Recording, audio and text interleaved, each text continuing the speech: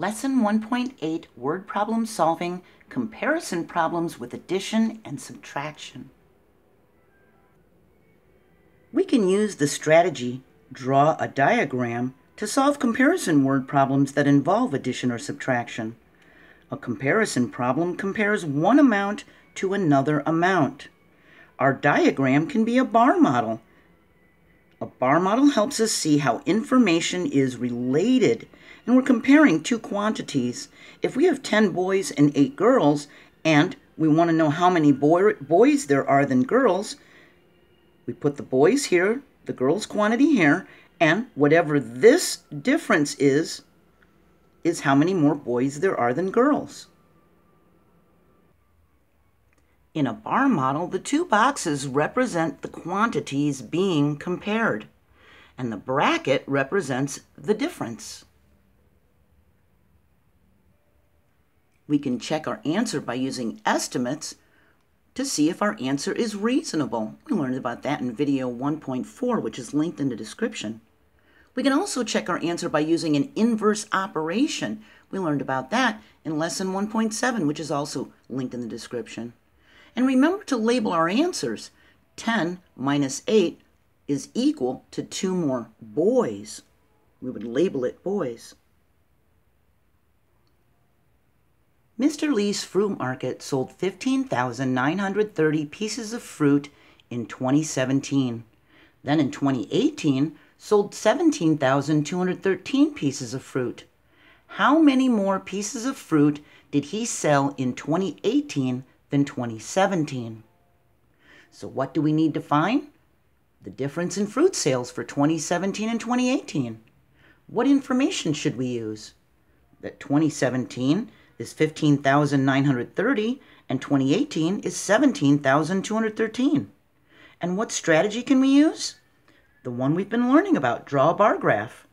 Then write an equation. So we make our bar models. Here's our quantity for 2018, 17,213. Here's our quantity for 2017, 15,930. And we're looking for this difference. We write a subtraction equation and start subtracting from the ones place. It's because we need a difference, we use subtraction. We have a 3 minus 0, which is 3. Now we have 1 and need to take away 3, but we can't because the 1 isn't large enough. So we need to regroup from this place value. The 2 will become a 1, and that 1 will become an 11. 11 minus 3 is equal to 8.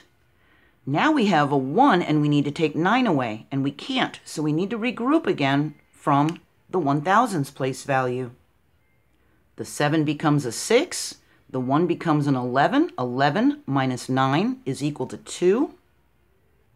We remember to put our comma so it's neatly lined up with the other commas, and 6 minus 5 is 1. We know the difference between these two numbers is 1,283. So Mr. Lee sold 1,283 more pieces of fruit in 2018 than 2017. And we can check our answer by estimating or by using an inverse operation. Remember, those two lessons are linked in the description. Now, I'm going to round to the 1,000 place value. And the reason I'm going to do that is because if I rounded to the 10,000s place value, this 7 would tell the 1 to go up to a 2, and it would round to 20,000. And if we did it to the 10,000s, then this 5 would tell the 1 to go up to 2, and that would also be 20,000. And when we subtract 20,000 minus 20,000, our estimate would be 0. So in order to be a little more accurate, we're going to round to the 1,000 place value. The 2 tells the 7 to stay the same, and this 10,000 is going to go along for the ride, isn't it? So it's going to round to 17,000. The 9 tells the 5 to go up to a 6, and that rounds to 16,000. When we do our subtraction, our estimate is 1,000. And that's very close to our exact amount. So our answer is reasonable. Now, because we used subtraction to find this difference, we can use an inverse operation of addition, and we can add the difference and the subtrahend together. And if they equal our minuend from up here, we know we did our math correctly.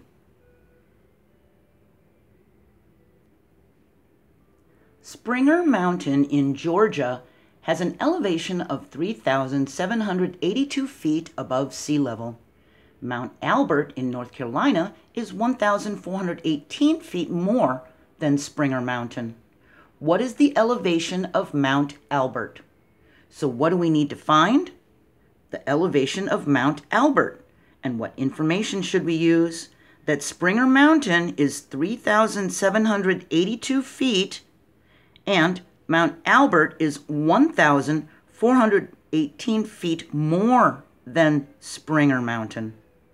What strategy can we use? We can draw a bar graph, then write our equation. So notice how it says feet more than the amount given. We know it's going to be addition. That's our clue. We need to add the elevation of Springer Mountain to the 1,418 to find the Mount Albert elevation. So our bar graph is going to look like this. We add 3,782 plus 1,418. 8 plus 2 is 10. We regroup the 1 and put the 0 down. 8, 9, 10. We regroup the 1, put the 0 down. 7 plus 4 is 11, plus 1 more is 12. We regroup the 1, put the 2 down, and 1 plus 3 plus 1 is equal to 5. We have 5,200 feet.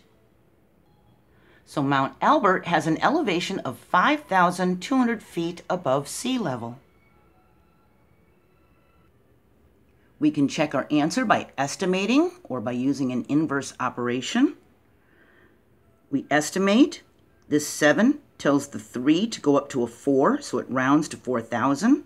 This 4 tells the 1 to stay the same, so it rounds to 1,000. And 4,000 plus 1,000 is equal to 5,000. So our estimate is close. Our answer is reasonable. See? They're kind of close, aren't they? We can also use an inverse operation because this is addition. We can use subtraction as our inverse operation. If we get the original addend up here, this first addend, as our difference, we know we did it correctly. We have a 0 minus 8, and we can't do that. So what we did was we grouped this 2 and 0 together, made it a 19, and gave 1 to the 1's place. We had 10 minus 8, that's 2. We did 9 minus 1, that's 8. But then we only had a 1 here, and we needed to take 4 away. So we regrouped from the 5, it became a 4, and we added this other 1 here. So now we have 11. 11 take away 4 is 7, and 4 take away 1 is 3. We have the exact same amount as our addend up here. We did it correctly. Now, if this confused you about the combined placed values, we learned about that in lesson 1.5 and 1.7, and, of course, they're linked in the description if you missed it. Wrigley Field Baseball Park has a capacity of 41,649. Yankee Stadium has a capacity of 47,309. How many more people can fit in Yankee Stadium than Wrigley Field? Well, we can draw a bar model to show the parts of the problem. Here's Yankee Stadium's capacity, and here's Wrigley Field's capacity. We need to know how many more people can fit in Yankee Stadium, so we need to know this difference for this bracket right here. We need to find a difference, so we write a subtraction equation. 47,309 minus 41,649. We start with the 1's place. We have 9 minus 9. That's 0. Now we have 0 minus 4, and we can't do that, so we need to regroup from this 3, which is going to become a 2, which makes the 0 a 10. 10 minus 4 is equal to 6. Now we have 2 minus 6, and we can't because the 2 isn't big enough. We regroup from the 7, it becomes a 6, and the 2 becomes a 12. 12 minus 6 is 6. We remember to write our comma nice and neat in a line. And 6 minus 1 is equal to 5. 4 minus 4 is 0, so we don't have anything there. So we find our difference is 5,660. We can estimate to check. We have this 3 is telling the 7 to stay the same, so we have 47,000. This 6 is telling the 1 to go up to a 2, so we have 42,000. And that rounds to about 5,000. And our estimate is close, so our answer is reasonable. If we had rounded using the 10,000s place, the 7 would tell the 4 to go up to a 5, this 2 would tell the 4 to stay the same, and we would have 50,000 minus 40,000, which would have been 10,000. And that's too big, that's too far away. We need a closer estimate, so we went to the next place value, the 1,000s, to be more accurate with our estimate. Now let's get a little deeper in this. We know that Yankee Stadium was 47,309 capacity and Wrigley Field was 41,649, and we found the difference between the two stadiums was 5,660 for the capacity. So that's how much more Yankee Stadium had than Wrigley Field. What if a third stadium had a capacity of 45,309? Look at that number very carefully and compare it to these numbers. Do you notice anything? How many more people would fit in the third stadium than Wrigley Field? Well, that 45,309 is exactly 2,000 less than Yankee Stadium. When we take Yankee Stadium's capacity and subtract that amount, we get exactly 2,000. Well, we can subtract 2,000 from our previous answer. We can do 5,660 minus 2,000 and get 3,660. So we would know that third stadium would be 3,660 more than Wrigley Field. All we did was change the thousands place. The other numbers stayed the same. If we notice that this is just 2,000 different than this one, we could use mental math and just take 2,000 away. So when we need to add, we make one long bar to show the combined quantity. We have a total underneath here, that would be the sum. When we need to subtract, we stack two bars to compare two quantities to find the difference. And that bracket is the difference. Here we have a table of the baseball park capacities. We've got 1, 2, 3, 4, 5, 6 baseball parks. There's many more than that, but here's just 6 of them. How much more capacity does Coors Field have than Marlins Park? We look at Coors Field and see the capacity is 50,445, and Marlins, right here, is 36,742. We need to find the difference between the two. We're going to write a subtraction equation, and we start with the ones place. 5 minus 2 is equal to 3. We have 4 minus 4, which is equal to 0. Now we have 4 and need to take 7 away, but we can't because 4 isn't large enough. We look at this place value and it's a 0, so we can't regroup from here, but we could regroup with looking at this as a 50. By combining these two place values and looking at it as a 50, we can regroup 1 and it will become a 49. Now we can give that 1 to this place value and the 4 will become a 14. And 14 minus 7 is equal to 7. We put our comma nice and lined up. Now we can do 9 minus 6, which is 3, and 4 minus 3, which is 1. And we know that Coors Field is 13,000 703 capacity more than Marlins Park. Now, we're going to do combined capacities. Is the combined capacity of Coors Field and Miller Park, Coors Field and Miller Park, these two parks, is it greater or less than the combined capacity of Nationals Park and SunTrust Park? So we can round off the amounts to compare them. Or if we're rounding to the 10,000s place, this 0 tells the 5 to stay the same, and it's a 50,000. This 1 tells the 4 to stay the same, and it rounds to 40,000. And combined, it's 90,000.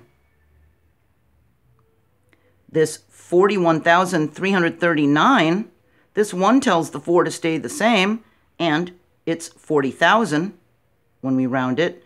This 1 tells this 4 to stay the same, and that's 40,000. Combined, it's 80,000. So which two parks is greater or less? We can see this is a greater number, this is a less number. The combined capacity of Coors Park and Miller Park is greater by around 10,000, isn't it? Because this is an estimate, it's not exact, so it's approximately 10,000. Now it wants to know how much greater. So now we do need an exact amount. So we're going to need to add, then subtract to find how much greater. So here's Coors Field and Miller Park. We're going to add them together. Our estimate was 90,000, and we get 5 plus 0 is 5, 4 plus 0 is 4, 4 plus 9 is 13. We regroup the 1 and put the 3 down. We have 1 plus 0 plus 1, which is 2, and 5 plus 4, which is 9. And our actual amount is 92,345. For Nationals Park and SunTrust Park, our estimate was 80,000. We add the two amounts together. We have 9 plus 4, which is 13. We regroup the 1 over here and put the 3 down. We have 8 plus 3 plus 1, which is 12. We regroup the 1, put the 2 down. We have 3 plus 1, which is 4. And the 0, it still equals 4. We have 1 plus 1 is 2, and 4 plus 4 is 8. And we have 82,423. Look at the 10 and the 1,000s place. We have 92,000, 82,000. That is about 10,000 difference, isn't it? When we do the actual subtraction to find the difference between these two quantities, we have 5 minus 3, which is 2, 4 minus 2, which is 2. We have a 3 minus a 4, which we can't do, so we had to regroup from this 2. It became a 1, so the 3 became a 13. 13 take away 4 is 9. Then we had that 1 take away 2, and we couldn't, so we regrouped. From the 9, it became an 8. The 1 became an 11, and 11 minus 2 is equal to 9, and 8 minus 8 is 0, so we didn't put anything there. So the combined capacity of Coors Field and Miller Park is greater by 9,922.